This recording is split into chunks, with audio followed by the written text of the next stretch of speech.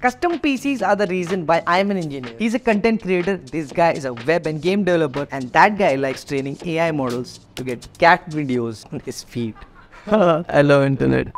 Now I know while most people associate custom PCs with gaming, it couldn't be further from the reality. Now the goal here is simple. Your computer should last you for 5 years, not only for the environment, but also to save you some money. Now imagine buying a new computer every year.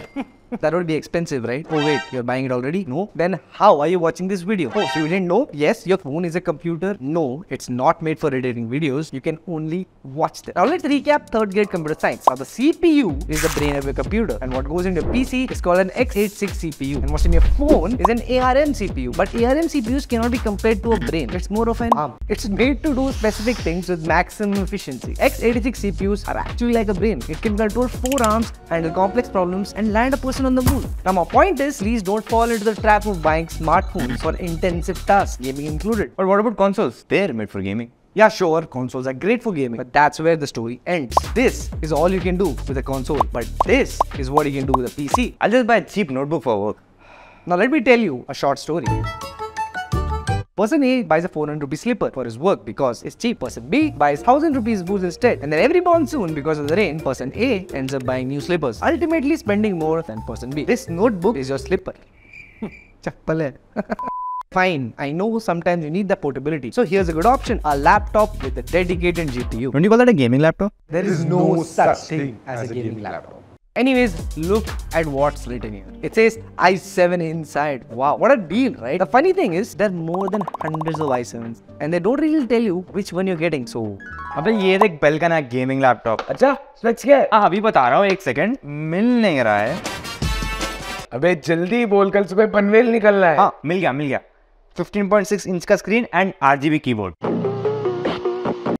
But hey, the great thing is that I can get up whenever I want and take this with.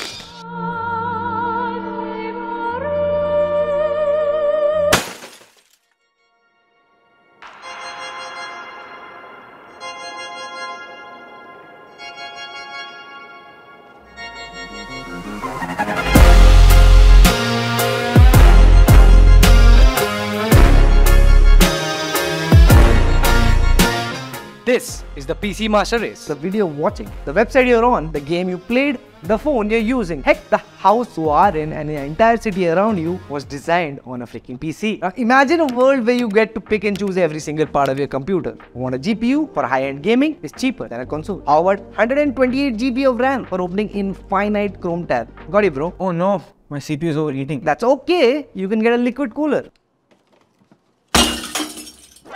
Now that's not even a computer. I imagine how many of you would end up buying a system if that happened. But it doesn't end there. Now let's talk about performance. Look at this simulation. It's showing you how hot air escapes your PC. Very good explanation of why PCs have better performance.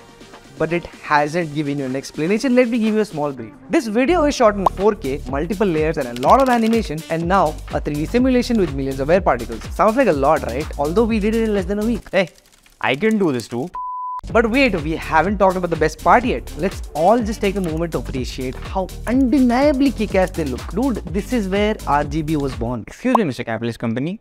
The laptop you gave wasn't that great. Can I get a PC instead? You seriously want to buy a branded Prebuilt? Here, let me show you some videos. I specifically spec'd 2 8GB sticks, and look what they gave me! Look at all those empty screw holes! Pretty terrible looking cable management. The CPU cooler is poo-poo garbage. The VRM heatsink has actually been ripped off. Look.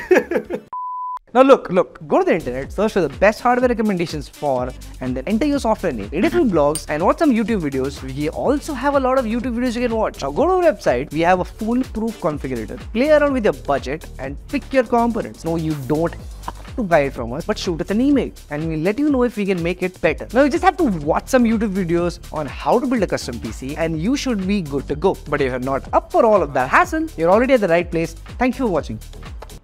हो गया ना इतना ही है ना